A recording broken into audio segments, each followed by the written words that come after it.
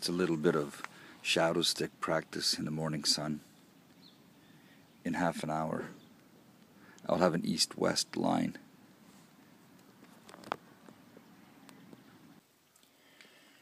While my shadow stick waits and grows, I'm preparing some chaga coffee. And before I made my chaga coffee, I took some cuttings and grindings off of it and made a tinder box with chaga.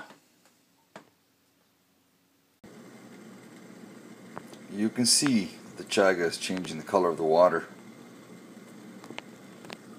Gentle bubbles, gentle boil, so as not to burn the flavor.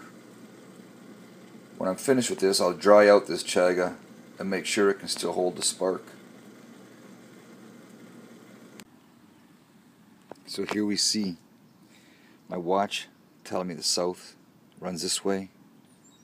The rocks in the shadow stick tell me this way, and the compass telling me this way. So we're off by just a few degrees.